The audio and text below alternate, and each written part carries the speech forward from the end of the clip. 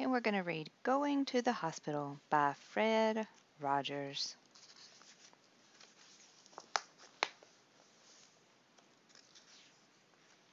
Photographs by Jim Judkis.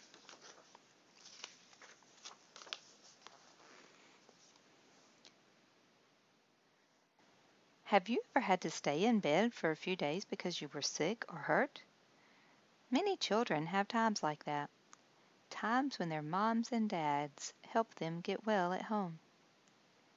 There are times, though, when children need care that their moms and dads can't give them at home. Those are times when parents may have to take their children to a hospital.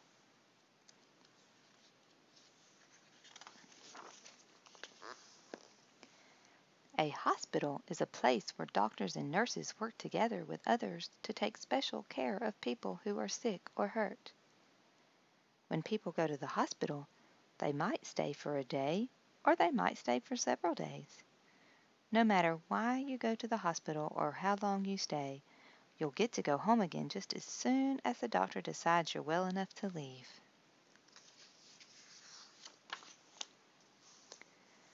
When you're getting ready to go to the hospital, there's lots to do and plenty to think about. You might want to ask questions about why you're going to the hospital and what it will be like there. You might want to play about it too. If you're going to the hospital for only a day, you may want to bring along your favorite toy. But if you're going to stay for more than a day, you'll probably pack a bag with things you want to have with you, like pajamas, slippers, a toothbrush, a favorite book or toy, and clothes to wear when you come home. Some people like to take along a picture of their family too.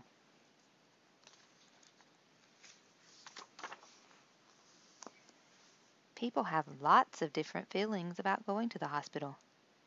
Some even think that it's their own fault that they're there. But it's not their fault. Going to the hospital isn't a punishment.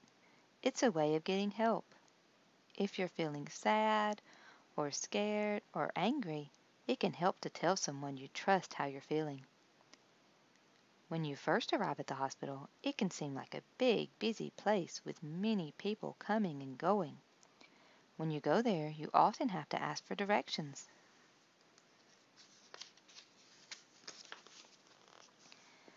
You'll probably go to a waiting room until it's your turn for the hospital receptionist to see you. As soon as your turn comes, you'll get a bracelet with your name on it. It's called an ID bracelet. That's just a short way of saying identification bracelet. You'll need to wear that bracelet as long as you stay in the hospital. If someone wants to know your name, that person can ask you or just look at your bracelet. You'll be able to take the bracelet off as soon as you go home, if you want.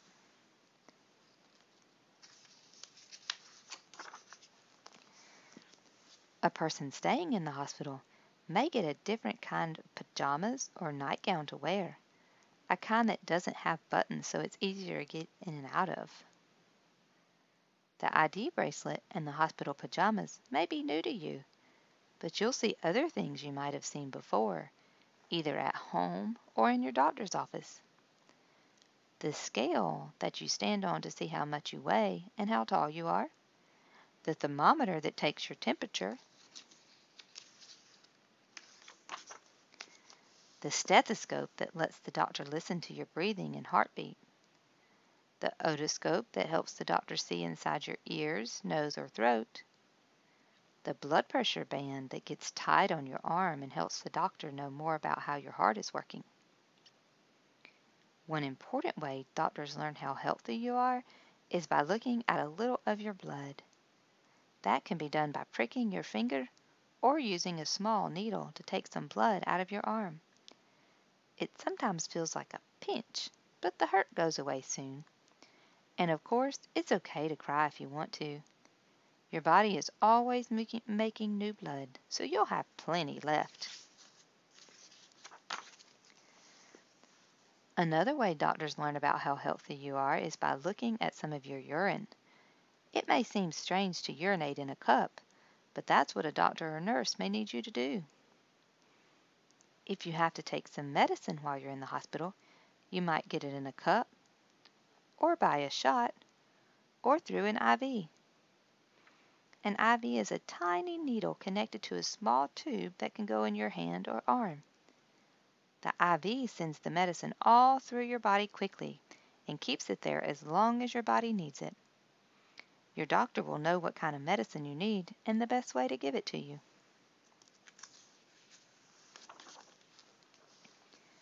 You might also go to a room where an X-ray machine takes pictures of the inside of your body.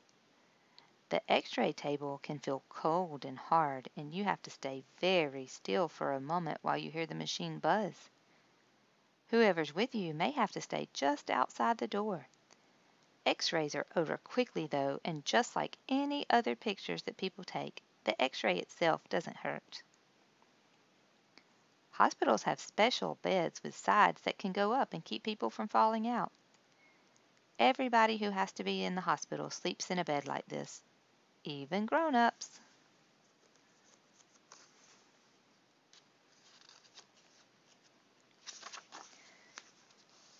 Some people get to eat in bed. That might be something they don't do at home, but it's all right to have meals in bed at the hospital. Someone will bring them to you on a tray that goes on a table that fits right over your bed. At other times, the table can come in handy as a place to draw and play. You may have a room all for yourself when you stay in the hospital. Or you may share a room with other children. Some hospitals have rooms where children can go to play. Hospitals have bathrooms too. But if someone doesn't feel well enough to walk that far, a person can use a bedpan or a urinal. It's a kind of toilet you can use right in your bed, and it doesn't get the bed wet or messy. Nurses and doctors sometimes need to wear masks over their noses and mouths, but you'll still be able to see their eyes, and you can be sure they're still the same people underneath their mask, the same people who are helping you get well. When children need to stay overnight at the hospital, their moms or dads sometimes stay with them, in the same room or in a room nearby. But when moms and dads can't stay all the time, you can be sure that some nurses will be there all through the night. It feels good to know that while you're in the hospital, there will always be someone who will listen if you have questions and who will come if you need help. Many people will be taking special care of you until you're well enough to go home.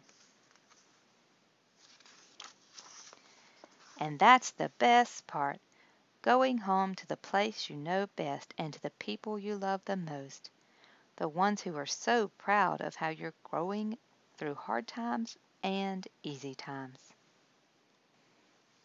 The end.